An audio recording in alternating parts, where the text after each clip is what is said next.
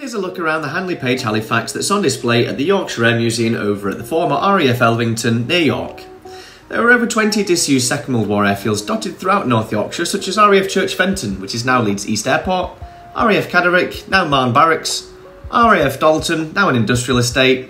RAF Topcliffe, now home to 645 Volunteer Gliding Squadron, RAF Dishforth, which is now an army base, and RAFs Wombleton, Sherburn and Elmet and Rufforth, to name but a few.